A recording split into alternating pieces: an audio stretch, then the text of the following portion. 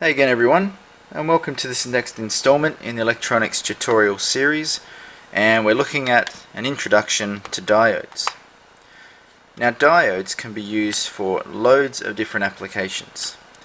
Everything from power supply rectification, so converting AC to DC, to using LEDs as indicators, even extracting audio information from a modulated audio signal, even to power supply protection and ESD protection for chips. They're a very versatile component and very handy. Now, diodes are classed as semiconductors. That means that they can either be used as a really good insulator or they can be used as a really good conductor, depending on how we connect them up to our power supply. So let's have a look at the internal makeup of a diode. So let's now look at the internal makeup of a diode. Now we start with a single block of semiconductor material. These days it's quite common that we use silicon. It's both very cheap and very readily available. So we start with a block of silicon. We then dope it with impurities to produce what's known as our PN junction. So one side is doped with such impurities to give us what's called the P-type, and the other side is doped with impurities to give us N-type. Now with the P-type substrate or material, it actually is doped with an element or a compound. I'm not sure what you call it, but it's doped with such a material so that we actually have a deficit of electrons. So if we have a deficit of electrons, it actually leaves us with a whole heap of holes, which are positive ions. So we've got a whole heap of holes, whole heap of positive ions, so we call it P-type. The N-type is doped with such a material so as to give us excess electrons. If we have excess electrons, then we've got a whole heap of electrons in our N-type material.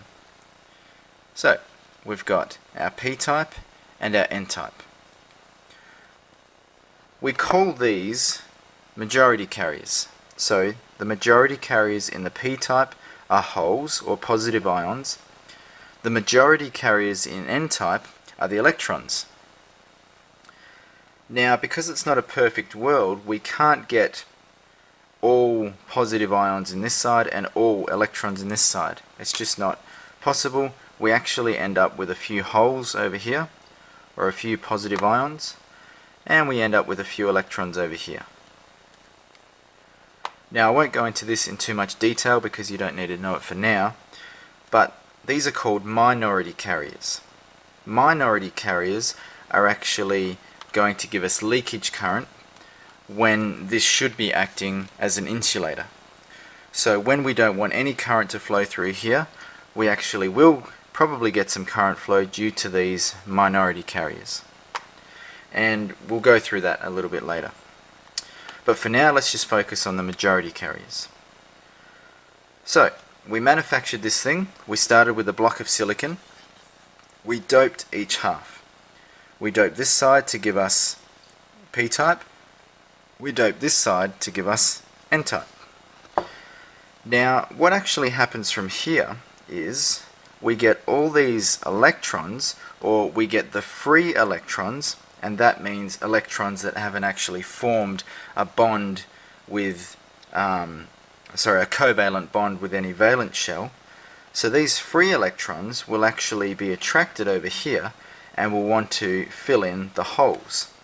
So we'll get all these free electrons jumping across, and they'll start to fill in holes over in the P-type, like this. By them jumping across, they actually create holes over here. Now it's only the free electrons that jump across. Not all these electrons are free because a lot of them will have had covalent bonds. So once all the free electrons have filled up over here, there's no more free electrons, so they can't move anywhere. We've got all these holes here, we've got all these electrons here, so we've actually created a high resistance region in here. We call this the depletion region. This region is very high resistance, so right now this diode is acting as a very good insulator, so no current will flow. We actually, if we want to get current to flow, we need to overcome this depletion region. We do that by applying a voltage which is greater than the barrier potential, or I guess you could say the barrier voltage. So in order to close this gap up and get current to flow, we need to apply a voltage. For silicon, which is what this is made out of, we need around about at least 0.7 volts or 700 millivolts. Once we apply 0.7 of a volt to this thing, this depletion region will actually collapse or close up and we can get current to flow. So now we're going to look at two different biasing techniques. The first one is going to be forward bias, and then we'll have a look at reverse bias. If we want current to flow through our diode, we're going to need to forward bias it. That pretty much means that we just need to connect it to the battery or to the power supply with the positive to the positive, negative to the negative. So let's look at that just a little bit more. Here's our diode again. There's our high resistance depletion region in the middle. We have our P and N type, so a whole heap of holes over here,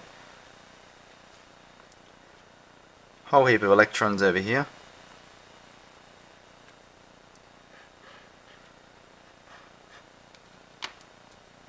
now we have what's known as the anode and the cathode. The cathode is like the negative terminal or the negative end. The anode is like the positive. We give the anode just the letter A and the cathode the letter K.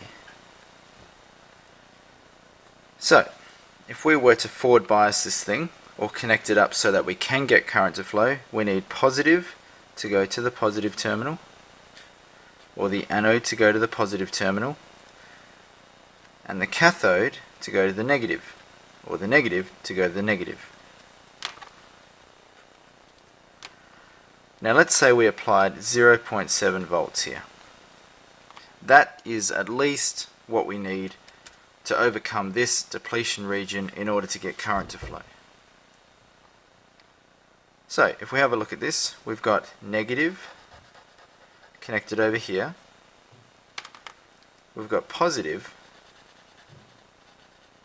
connected over here. If this is filled with holes or positively charged ions, and we've got a big positive potential over here, then they're going to repel each other. Or the positive ions will repel this positive potential, so they'll want to move this way. With our electrons in here, which are negative, they're connected to negative. Again, they'll repel. Now the effect that this has is that we actually collapse, or we compress, or we close our depletion region. So these two walls basically move in, they completely close off,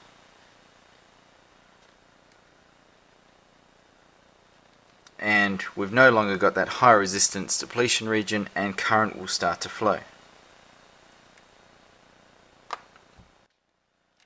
Alright, so we just went through how we can make a diode act as a good conductor of electricity, which means it will allow current to flow.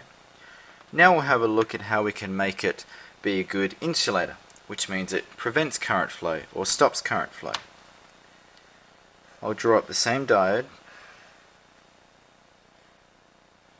Here's our PN.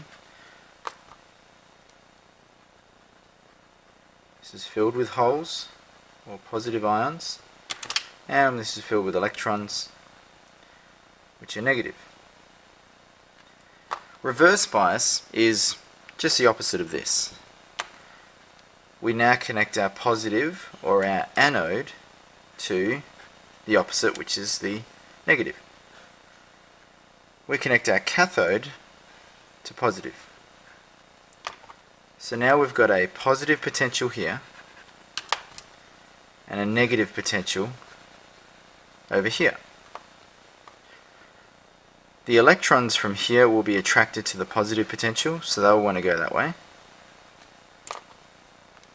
The holes will be attracted to this negative potential, so they'll want to go that way.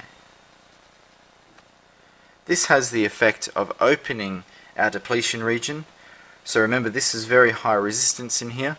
If we make it even larger, the resistance gets even larger. So we're now preventing current from flowing, from making the resistance even greater. So this is how we can make our diode act as a very good insulator.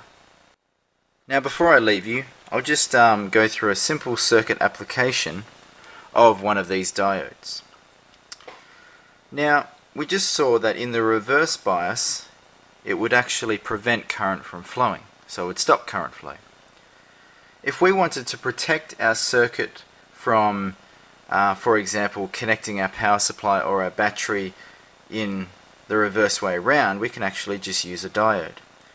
So we might have, let's just pretend here this is some delicate circuitry. So within this little box here is some very delicate circuitry. Let's say we had the positive end and the negative end. So this is where we connect our power supply to, positive and negative. Now let's say that we came along with a battery and we wanted to connect our battery to this, and we weren't sure of which way positive or negative was. And let's say that if we did get it wrong, so we connected positive to negative and negative to positive, then it could destroy our delicate circuitry. Well, in order to prevent this from happening, we can connect a diode to one of our terminals here. And this is a good time to tell you about the circuit symbol for the diode, which is this. This is your anode, this is your cathode. So it looks like an arrow with a line going through it. Now I think in the days when they actually came up with the circuit symbol, that they had the arrow to show you the way of current flow. Now back in those days they spoke about conventional current flow, but these days we tend to talk in electron flow or electron current flow. So the electrons or our current actually goes this way. So it's opposite to the way this arrow is pointing. So if we wanted to protect our circuit here, what we could do is connect a diode just like that. So if we were to come along and connect our battery up like this, so that would be the correct way around. We've got the positive and negative, so positive going to positive, negative to negative. Then that's the correct way around. We want the circuit to actually operate. So if we have a look back here, you can see that we've got the positive going to the anode. Remember, the anode is positive, and then through our circuitry we've got our negative coming through, which is going to the cathode. So our negative would come through and connect to the cathode. We saw that we'd actually get current flow in this circuit if we connected positive to the anode and negative to the cathode. So we would get current flow. So this would start working. But if we came along, or someone else came along, and they weren't sure of how to connect up the power supply, and let's say they got it wrong. So they connected the positive to where the negative should go, and the negative to where the positive should go. Well, in this case, we've got the negative going to the anode, we've got the positive coming through to the cathode. If we look back here, that's actually a reverse bias, with the negative going to the positive, or the negative going to the anode, and the positive going to the cathode, it actually opens up our depletion region, which makes it an open circuit, very high resistance, and no current will flow. So this diode is actually protecting our circuit here by acting as an open circuit. So it will not allow any current to flow in this situation, which is really handy for you. In conclusion, diodes are semiconductor devices. This means they can either be a good conductor or a good insulator. Diodes are made by doping two halves of the semiconductor material with impurities to obtain P and N-type material. Diodes will only allow current to flow in one direction, and this is when it is connected in the forward bias. Stay tuned for more videos on diode circuit applications.